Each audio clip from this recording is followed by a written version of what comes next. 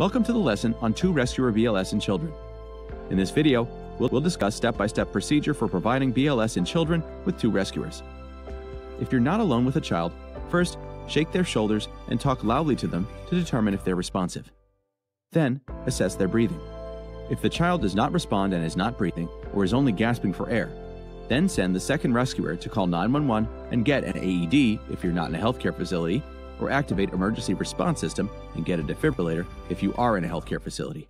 Feel for the child's carotid pulse on the side of their neck or femoral pulse on the inner thigh in the crease between their leg and their groin. Feel for no more than 10 seconds.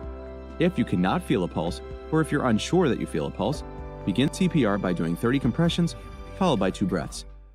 If you can feel a pulse but the pulse rate is less than 60 beats per minute, begin CPR. This rate is too slow for a child. When the second rescuer returns, begin CPR by performing 15 compressions yourself and 2 breaths by the second rescuer. Use and follow the prompts on the AED or the defibrillator while continuing CPR until EMS arrives or until child's condition normalizes. This concludes our lesson on 2 rescuer BLS in children. Next, we'll review 1 rescuer BLS in infants.